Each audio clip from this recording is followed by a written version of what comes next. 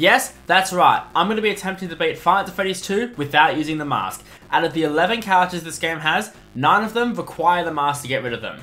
And I won't be using it. So is this challenge even possible? Well, in this video, that's what I'm going to find out. I mean, how hard could this actually be? Bro. Yeah, this isn't going to be easy. So let's begin with night 1. So night 1 is once again just the tutorial night. So while I wait for someone to actually do something, let's go over this game and how it works. Five Nights at Freddy's 2 has the same premise and goal as Five Nights at Freddy's 1. You're a security guard working 12 AM to 6 AM and you need to survive 5 nights while animatronics come to kill you. However, there are 2 things that are different. 1, as I said before, we have no door to defend ourselves, but we also don't have to worry about power. And 2, we have a lot more than just 4 characters. So how do we stop the animatronics? Well, with the mask. Oh yeah, we're not using it. However, on this night, the main threat to us is the puppet, who chills on cam 11 and requires us to wind their music box to prevent them from killing us, since they aren't fooled by the mask, but we can't wear it, so whatever. So how do we stop the rest of the 8 characters from getting to the office and killing us? Well, like in Five Nights at Freddy's 1, they work on movement opportunities. I'm sure everyone and their mother knows how the system works, but basically the characters have a 1 in 20 chance to move every 5 seconds based on their AI level. The higher the number, the more likely they are to move. But because all the characters have a really small AI level, they don't really move that much. However, on night 1, I learnt a few problems I was going to have with this challenge. Unlike Five Nights at Freddy's 1, where the animatronics have a chance to move backwards, in Five Nights at Freddy's 2, the animatronics cannot move backwards, meaning that once a character moves to a new camera, they will never move back to the previous camera, similar to how Freddy works in Five Nights at Freddy's 1, except it's every single character. Now this might mean that we are entirely screwed, and you'd be right. However, there is one feature of this game that gives us a fighting chance: flashlight stalling, or the main mechanic used in -7 strats. Basically, whenever you use the flashlight on a camera, any character in that camera is frozen for 6.66 seconds and cannot move. Meaning if timed right, you can prevent every single character from ever being able to move. However, on night 1, I was not very good at this and nearly ended up dying. But luckily for me, the music box takes a whole minute to run out this night, so the puppet didn't reach us and we got the dub.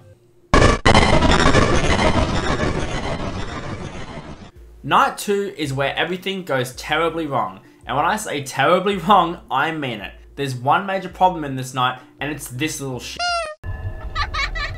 Balloon Boy is the single biggest problem with this entire challenge. Without Balloon Boy, this challenge would not only be possible, but super easy to pull off. However, Balloon Boy just takes my hopes and dreams and crushes them. But what makes Balloon Boy so difficult, you say? Well, remember how I said you can stall the characters from moving if you flash them? Well, Balloon Boy is the only character who does not care about being flashed and just straight up ignores it. This means that the entire challenge is up to Balloon Boy RNG. It's the doors again. It takes 5 movements for Balloon Boy to make it to your left vent, and with an AI level of 3, on average, Balloon Boy is going to have about a 15% chance to move every 5 seconds. And considering that Balloon Boy has about 68 movement opportunities from 1 AM, the theoretical math of BB not ever showing up to your vent is 0.00158667123% on night 2. That's a lot of numbers. By the way, shout out to the Bones5 for these numbers that I'll be using throughout the entire video. I would have no idea what these numbers are without him, so go blow him up in the description.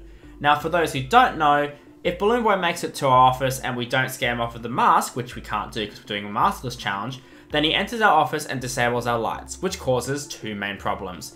The smaller problem is that we can no longer stop animatronics from entering the office, which means we have limited camera time. But the bigger problem, and the reason I normally died, is because of Withered Foxy, who requires you to flash him with the flashlight to prevent him from killing you. Balloon Boy disabling your flashlight means that there's no chance of ever fending off Foxy, which basically guarantees that you are going to die.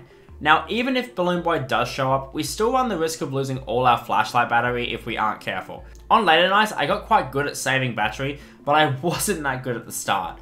But you must be wondering, with that stupidly low chance of Balloon Boy never showing up, how on earth was I able to beat this night?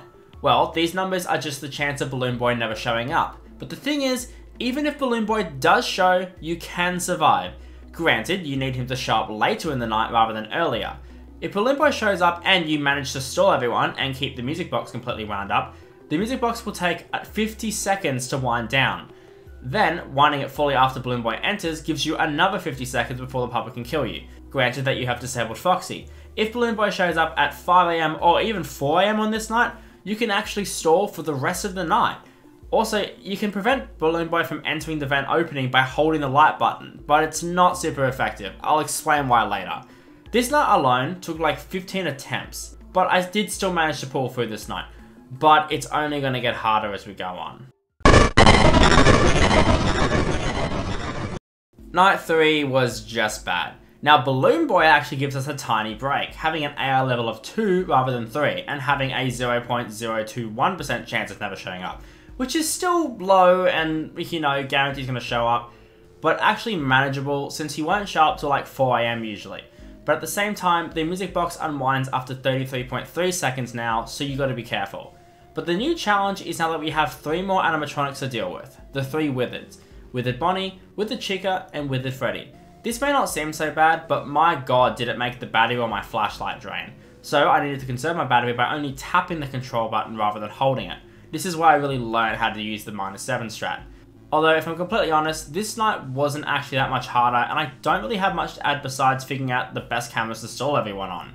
Obviously the -7 strat is probably the best, but I didn't actually know what cameras to use, so I just kind of winged it. I just found that using the parts and service cam, the main hall, and the show stage were the best 3 spots because that pretty much got every single character. If you needed to, you gradually move with the characters that slip through this strategy. But if I'm being completely honest, this night wasn't that bad, and there's not much to talk about besides Withered Freddy and Toy Freddy are the 2 characters you never want to be unstalled, because you can't stall them in the main hall. But otherwise, I did get this after about 10 tries. Although only barely. I mean, just watch what happened.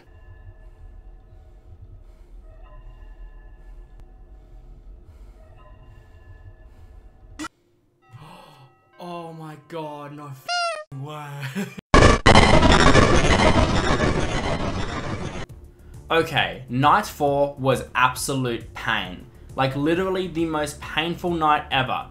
While you don't have to worry about the toys as much on this night, you do have to worry about Mangle, who was just insane on this night. Stalling them in the main hall is essential, as they move so fast that if you don't keep them locked down, it's pretty much over. However, this night is where Balloon Boy became a massive f***ing pain. On average, Balloon Boy showed up at the vent at about 2 AM, and while you can use the vent light to prevent him from entering, all you're really doing is delaying the inevitable. Eventually, if you're not paying attention, he will enter. Balloon Boy's AI is 3 for the whole night rather than 3 from just 1 AM on night 2. According to the Bones 5, the chance that Balloon Boy never shows up on this night is 0.000023%, which is just completely absurd and probably why he thinks this challenge is impossible. So, with all this knowledge, did I actually beat night 4? Well... Hello. Fuck, no. Thank you. Ooh, Shadow Freddy.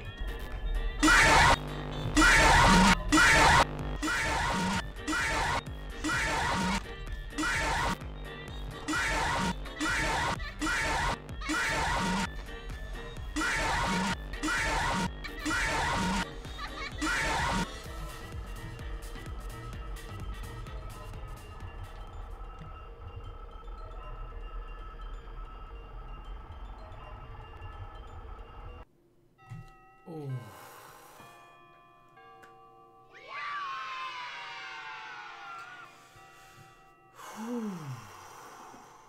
Oh my god, how did I beat night 4? You've got to be kidding. How did I get so lucky? Yeah, so I didn't.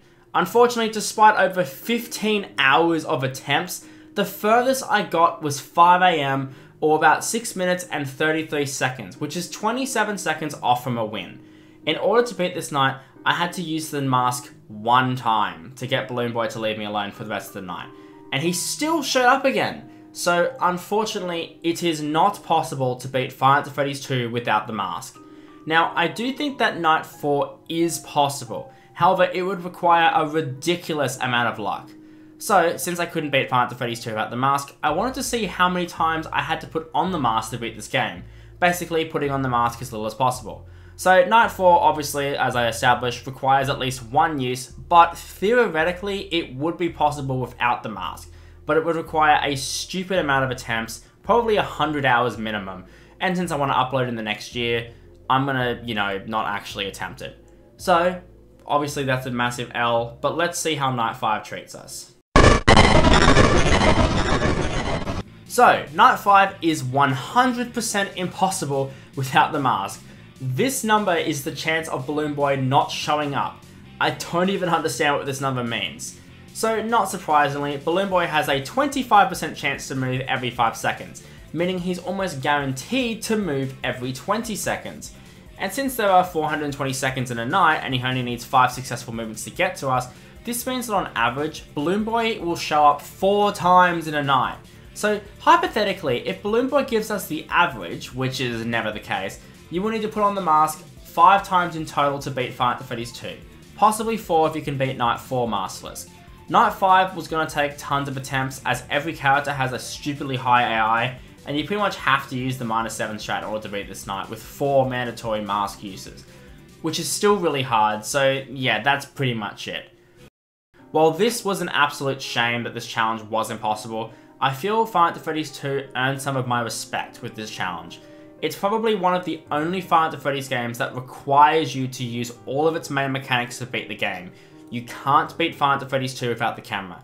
You can't beat Five Nights at Freddy's 2 without the lights. And you can't beat Five Nights at Freddy's 2 without the mask. It's truly a beast of a game. And I honestly like it a whole lot more now. But anyways, there we go. A huge shout out to the Bones 5 for showing me the math, and thanks to these guys for staying in Discord calls and being why I grinded out attempts. I would love to try more challenge runs in the future, and I wouldn't mind even streaming them either. If you have any challenge ideas, leave them in the comments below, and if you enjoyed this video, be sure to subscribe. Remember that I will be thanking all my subscribers at 10,000 subscribers, and we just hit 9,000, which is insane. Also, as an added challenge, let's see if anyone can actually beat Night 4 Masters legit. Anyways, thank you all for 9,000 subscribers again, and thank you for watching this video, and I will see you in the next video.